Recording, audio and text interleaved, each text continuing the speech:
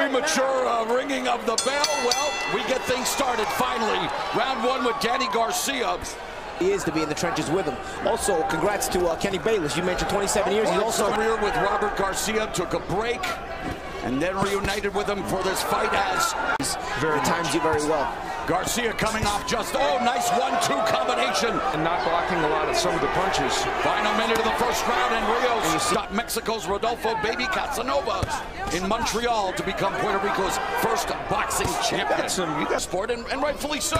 Well, you know, he's obviously footing in there, you know, like not able to land something. Matisse, other than that, he has been more of a stationary fighter. Garcia known for having one of the best chins in the Rios, but he is getting some of them in.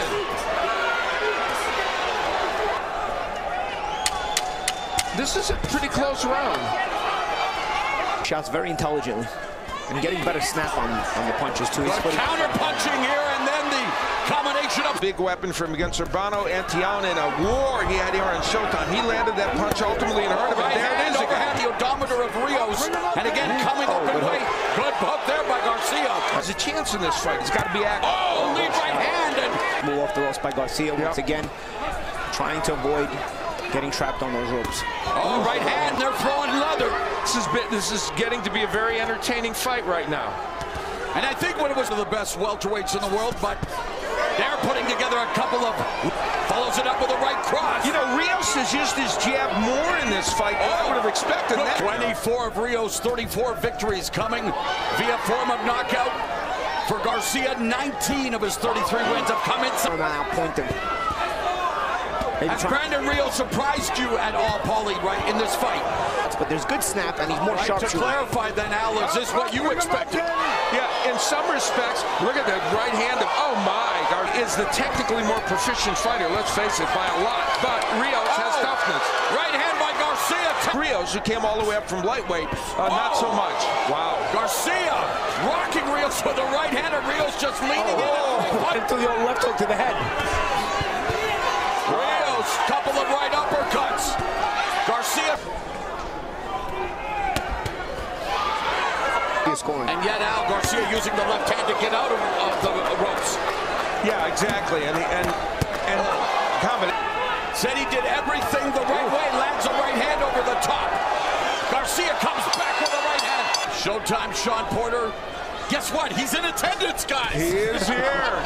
He's at every event. Instead of leading, he went with the catch and shoot. He translated the defense to offense. Left hook by Rios.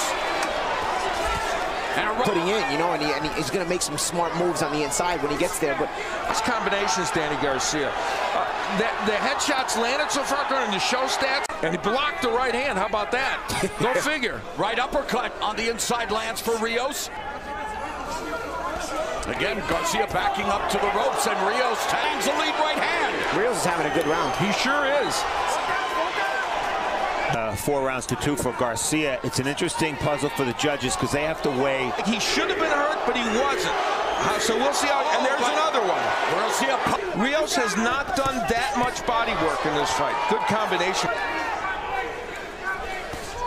Nice counter left hook. To feel it. Picking up the pace here.